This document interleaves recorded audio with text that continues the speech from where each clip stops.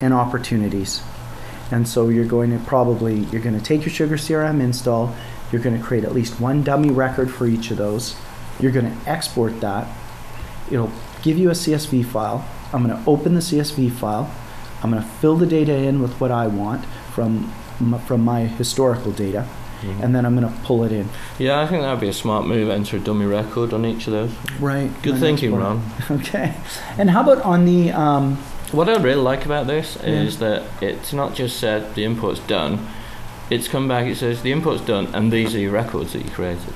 Okay. Which I really like. And then obviously now it's in the system, it's just a record like any other.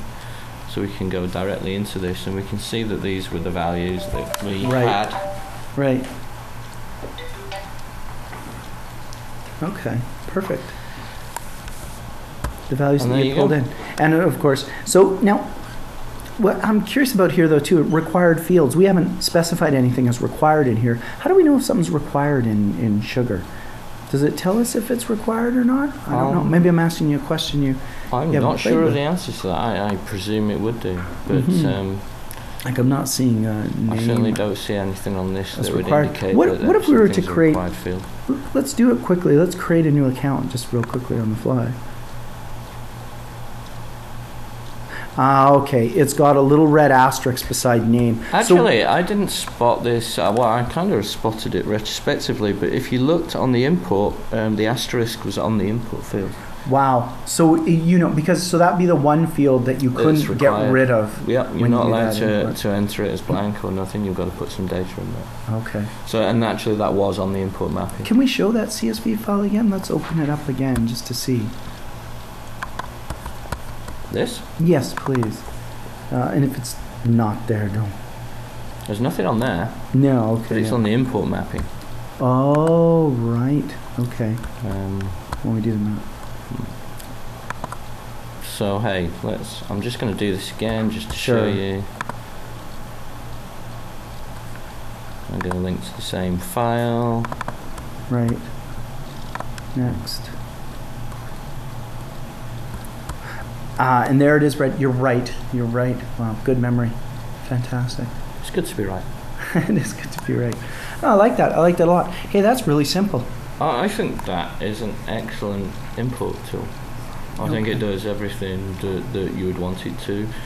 Not really looked into linking data up, but you've seen that the IDs are on the exports, and so you could obviously use the IDs to link records.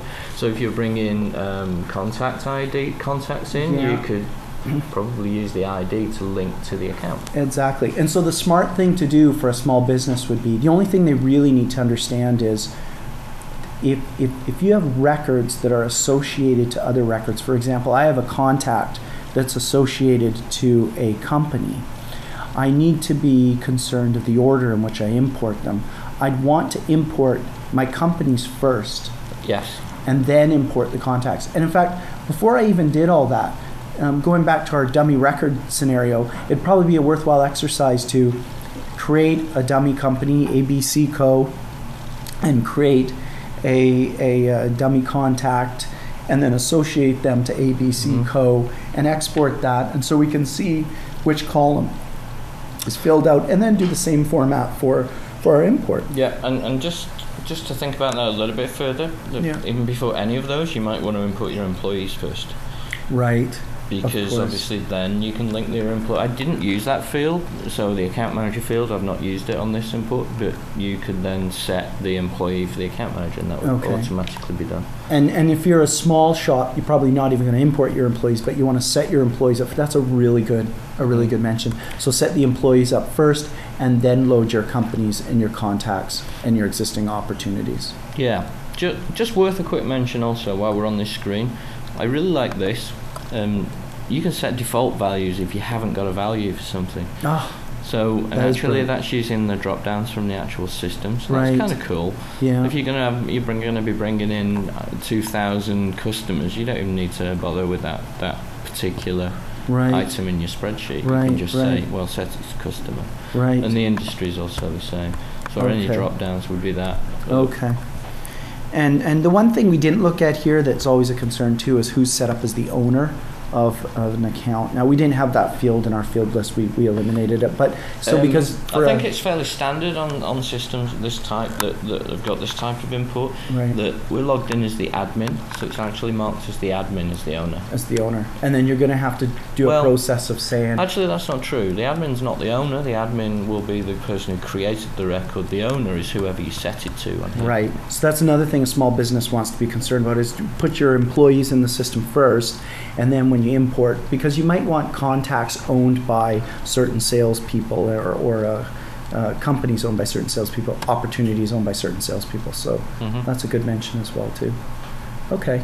There you go. We importing. Importing. It's that simple. We don't need to keep it to 20 minutes.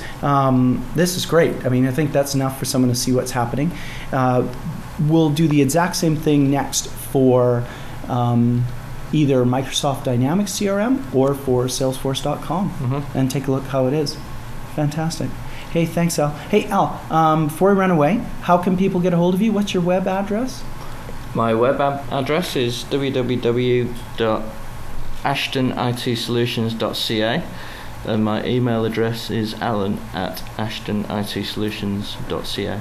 That's fantastic. And hey, my web address is rondegiusti.com. It's www.rondegiusti.com. I'll put it up at the end for everyone to see. And if you go to either of those sites, I'm sure we've got all our contact details, our phone numbers, our email address, and the rest of it.